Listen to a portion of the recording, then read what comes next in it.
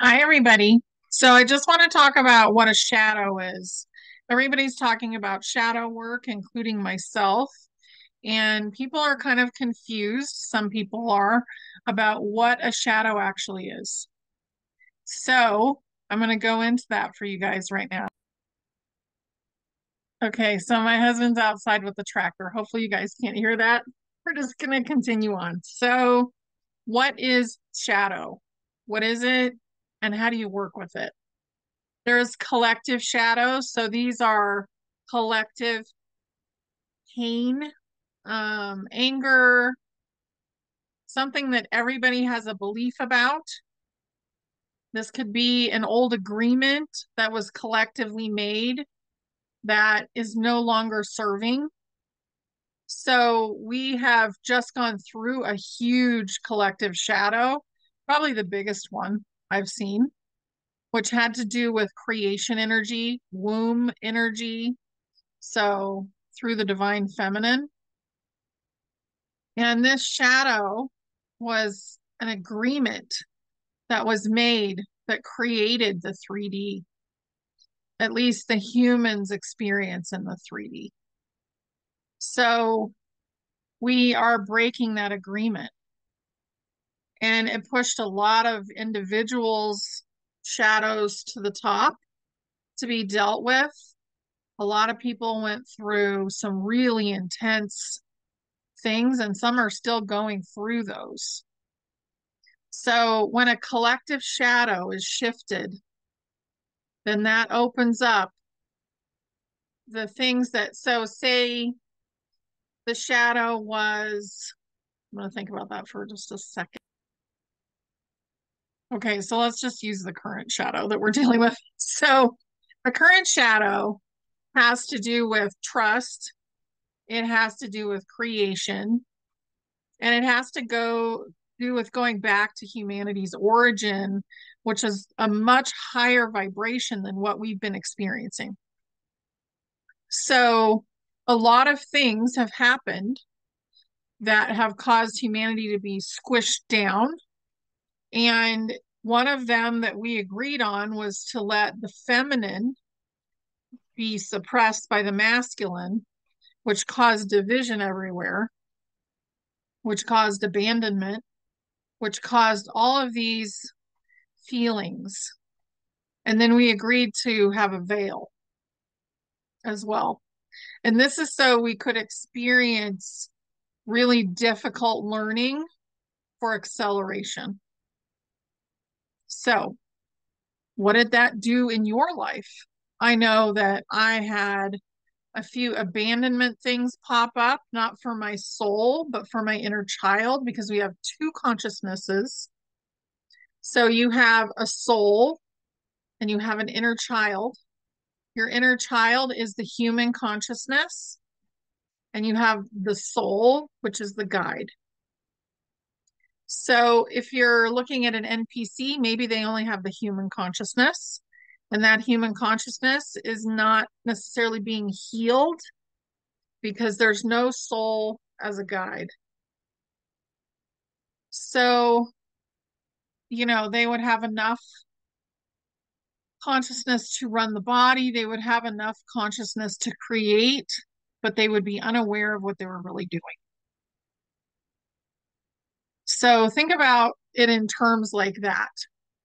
So I had a shadow, an abandonment shadow, which popped up, and I had to work that through with my inner child because it was my inner child's abandonment.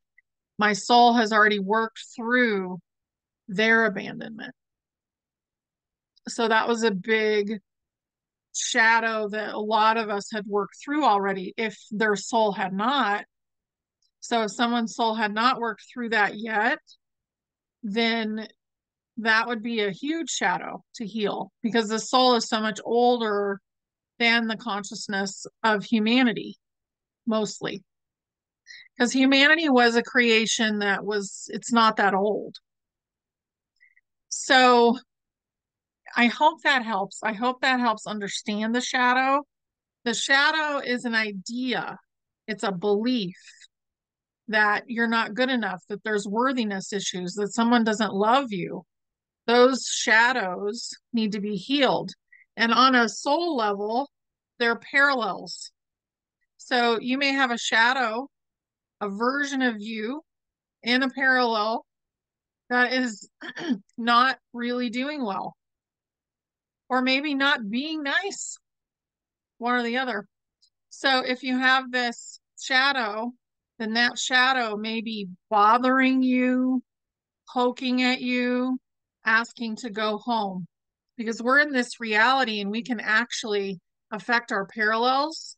So the most awake version of you that's in a version of this game is the one who is taking over responsibility for healing these shadows.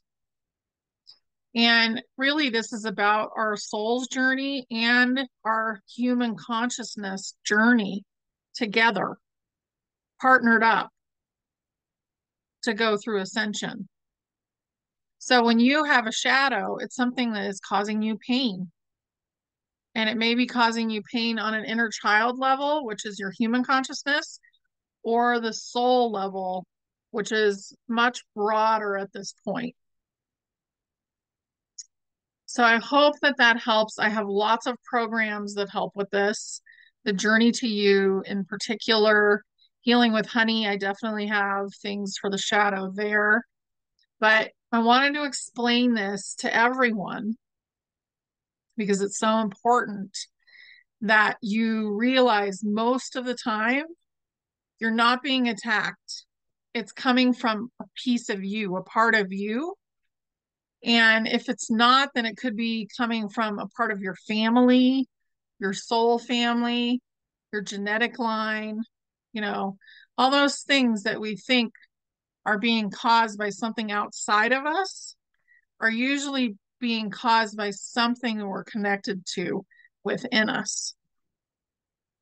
So that's why we shadow heal. That's why we work with the shadow and why we heal it, because it's been a massive tool for learning, but we're not going to learn that way anymore. We're going to learn with awareness instead of lack of awareness. We're going to learn by being instead of by polarity. So if you need help with a shadow, there's a lot of people doing that, and I'm also doing that. So, but really just self-reflection will get you started. And I think that that's really important. Being aware of yourself, stepping outside of your own life and looking at it and saying, what is this really? Disengage the nervous system for 5 minutes and you'll be able to figure it out. Okay. All right. I'm sending you guys so much love. I'll talk to you later. Bye.